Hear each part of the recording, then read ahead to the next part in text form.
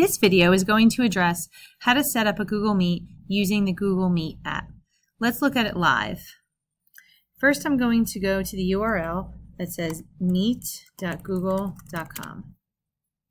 Next, once I hit the landing page, there's a few things that you need to know. When you click on this lightning bolt sign, this is actually the G Suite admin help and walks you through how to use that. So for your intent purposes, it's not needed. Here, for the settings, there's two different branches. One is for audio in case there's sound problems. There's a way to test it.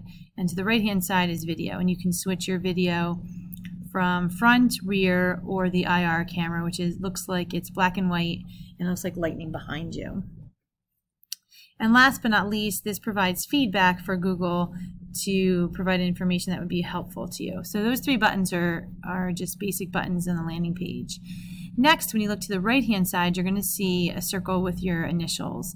Please make sure that this is connected to where you want it to go. For instance, if you're joining a personal Google Meet, you want to make sure you're under your personal account. And if you're joining a school Google Meet, you want to make sure you're logged in as your school account. And this is very, very important. One of the reasons why students are unable to do that is because they're logged in the wrong account. Okay, following that, what we need to do is join or start a meeting. Basically, you can either add a nickname or a code or just press continue.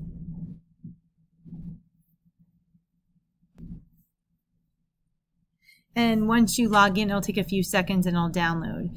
So this is actually my camera. I switched around so you didn't see my face on this video. To the right of it, it says meeting ready. It provides you the link. In the event a learner or participant is unable to do the video part, they're able to dial in, make sure that they use the number 1, and the entire number has to be correct, of course, and then the PIN number and the hashtag has to be used at the end.